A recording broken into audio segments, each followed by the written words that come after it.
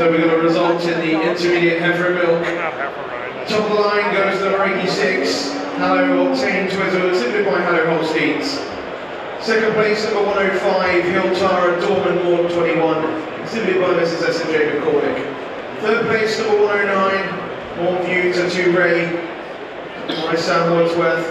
Fourth place. The one she's first today is not the biggest cow in the class, but she's balanced, lots of width, really wide in her own structure, and with a really good honor.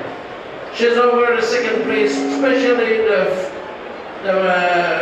four-rib for me. She's more width than the four-rib today than the nice cow with lots of style in the second place. And the four attachment over the nice cow in the second place.